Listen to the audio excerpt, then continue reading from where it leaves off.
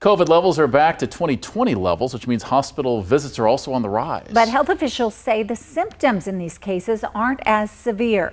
KAKE's Stephanie Maniche has recommendations from local doctors. About 15% of patients are testing positive for COVID, says Ascension Via Christi's Dr. Howard Chang. That's almost 1 in 7. But Chang says the severity is pretty low. It's treated like the common flu for the most part. Sedgwick County Health Director Steward says COVID numbers have been rising since June. Chang says they're seeing 2020 levels of positive cases. He says increases usually happen when more people are getting together. But why the decrease in the severity? People have more immunity in the community than we did in 2020. Our bodies hadn't seen that virus in 2020.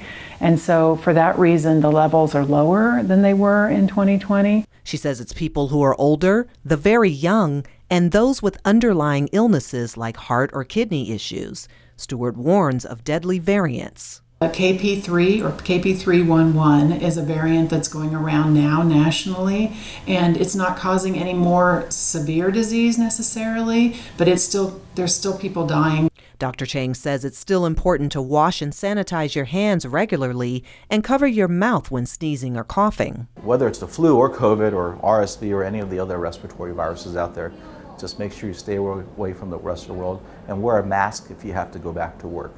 Both Chang and Steward recommend anyone 6 months or older getting a COVID vaccination. Stephanie Maniche, KAKE News on your side. And Steward says the health department will be offering 4 free COVID-19 tests to each house at the end of September.